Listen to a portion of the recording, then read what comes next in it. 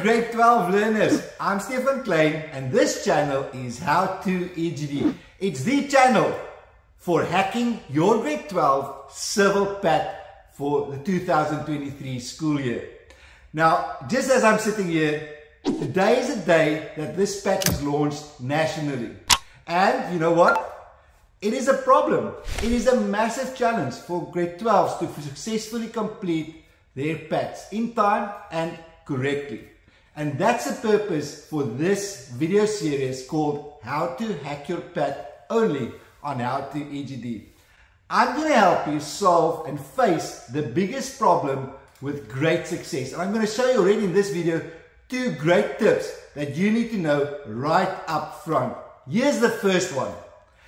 This PAT document that's just given to you is just as important in weight and in marks as your November paper 1 and paper 2 papers that you'll get for the national exam.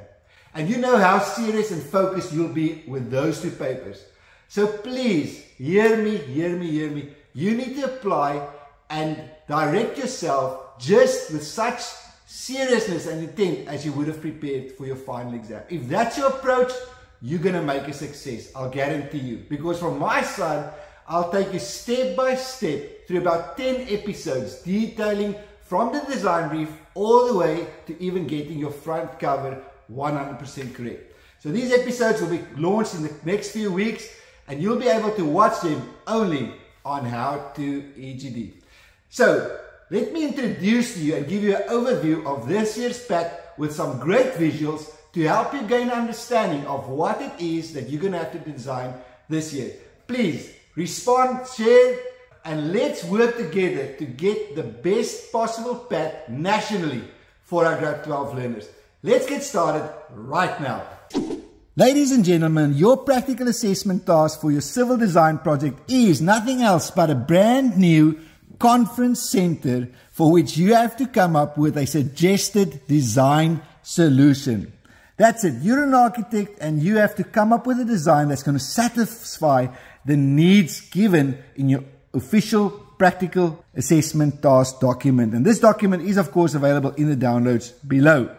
Alright, I'm going to take you through an animated talk through of this new conference center. And right at the end, I'll end it off with my second top tip that you need to know right at the beginning. The rest of the episodes following this one will of course take you in detail into each component. But for now, let's just do a quick walkthrough. So the building that you're going to design must have a maximum catering capacity of 65 delegates. It's a single-story building and there's access for disabled people. There's already existing bed and breakfast on this facility, and so your roof must incorporate that design functionality and make use of a Dutch gable design with IBR roof seats. And you'll have to complete that roof in full.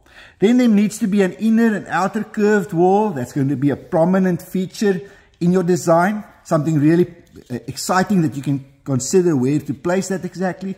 The main entrance will have to be north facing and consist of a rotating door with single glass and aluminum swing doors on either side. Then in front of this you have to have a reception with a covered drive-through which is wide enough to accommodate visitors to the conference center and for them to safely be dropped off and collected as delegates. Then also there's going to be a space as you enter this building which is called a concourse, where there's a reception possibilities and for you to have some catering for your visitors. And that size is approximately 120 square meters, and there will have, of course, to be a built-in reception desk as well. There's going to be a small kitchen with your basic kitchen sinks, built-in cupboards, areas to prepare food, refrigerator, etc. That will serve the concourse area. Then you're going to need 3 similar sized meeting rooms which can host at least 15 delegates, each no larger than 36 square meters, plus 2 smaller meeting rooms, just for those smaller groupings and meetings that's going to take place. Of course, there's going to be some kind of stacking door between these smaller rooms because they want us to open that up into a bigger area. The last part of this PAT details the toilet facilities, which you'll have to provide male and female as well as for disabled access. Then there's going to be, of course, your lighting fittings and all of that. That really is going to create an ambience in your design, so consider that carefully. And your total design is going to not exceed 320 square meters. They've also given you your site plan, and I'll do, of course, talk through this, but there you can see the existing bed and breakfast.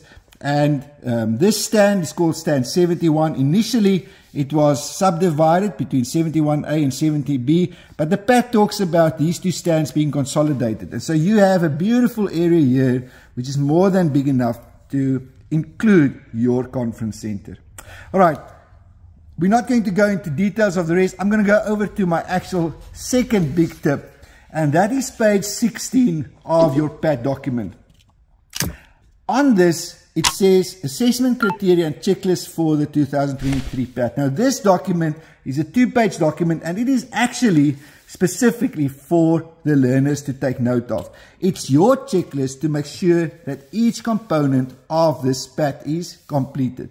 Now you'll see here there's a grading scale to help you understand how we will grade this. The first, all the marks here on the side, you'll see most of them only goes up out of 2 each component, to a total of 10 for a division. Alright, so for instance, your first paragraph in your design brief, giving the background and comprehensive description of what is to be designed, there's a possibility of 2 marks.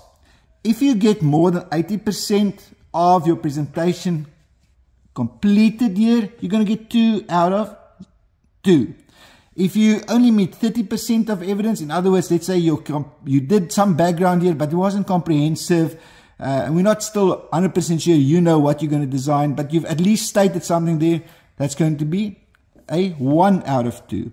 And then, of course, if you've almost not met that requirement, you can get a 0 out of 2. So this checklist is critical for you. It details exactly all the different parts, even in the research, and this actually speaks to your PAT document. If you look at page 12 in your PAT document, there you'll see the first part, which talks about the design brief, and they tell you exactly what is the requirement for that first paragraph, what's the requirement for the second paragraph, and you'll see how this lines up with this checklist. So you have to work both of these together as you proceed through your PAT. So you can see if 1.1 is the first paragraph, so you can actually number this already 1.1 just in your preparation. 1.2 is the second paragraph.